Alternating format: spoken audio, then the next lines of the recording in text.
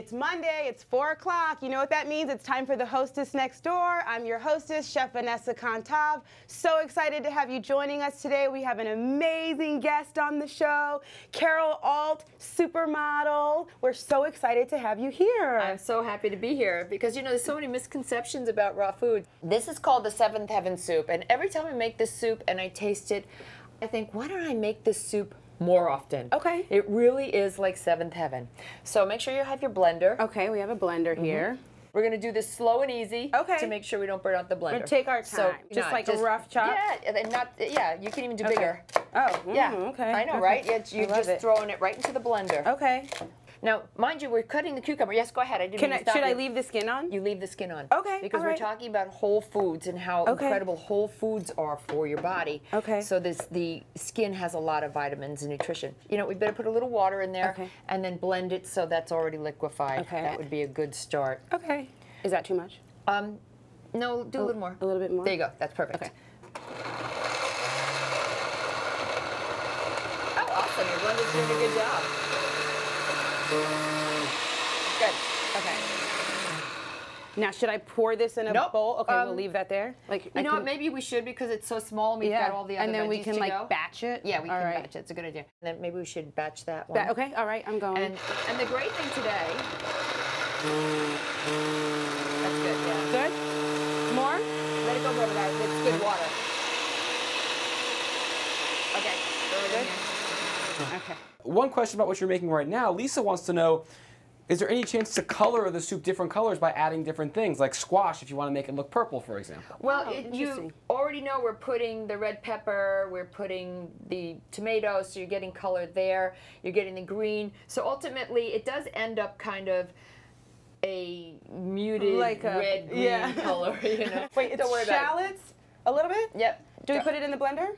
You know, I think we should put some of this in the blender and start this as our base. Okay. What do you think? All right. Got it. All right. Got it. That's kind of the base. Yeah. Okay. So now we can put, you know, onions into it. So we can put half because we're kind of doing half. Okay. So miso paste. Miso. Garlic. Garlic. How many No, not with the fingers. You'll end up smelling like garlic when your boyfriend comes over to cook dinner. Like, you know, you could put salt. Salt. Okay. You like pepper. Pepper. So you're going to blend that up, and I'm going to eat some watermelon over here. Okay. All right. I got Even though I ate lunch, I love watermelon. Now, let this guy blend. Okay. All right. This looks good. It tastes great. Looks really good. I can't wait. Okay. So just like this? Yeah. That's it. Is that good? That's good. And then you would garnish with whatever you want. So, you know, for me, that would be cilantro. Okay. So, because I love cilantro. Oh my God, this is so exciting. I need a spoon. Okay. Oh my God, that's so good. It's good, isn't it? It's so flavorful and like really fresh. Right. And the shallots are not overpowering, even though I did put the garlic might be a little bit, but that's my fault. Oh, but I kind of like garlic. I probably wouldn't be able to kiss my boyfriend after I eat this. Yeah, well, I sleep alone these days, so hey. No, this is really, really good. I like it a lot. Okay.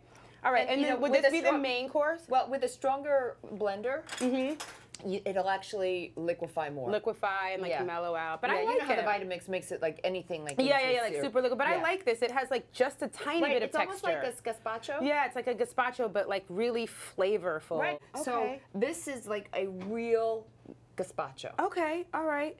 Okay. We're going to do this really quick. We added a half an avocado into our soup base, and we're going to do this one more time. Different consistency, yeah. Creams it up. Do you have another spoonful? Wait.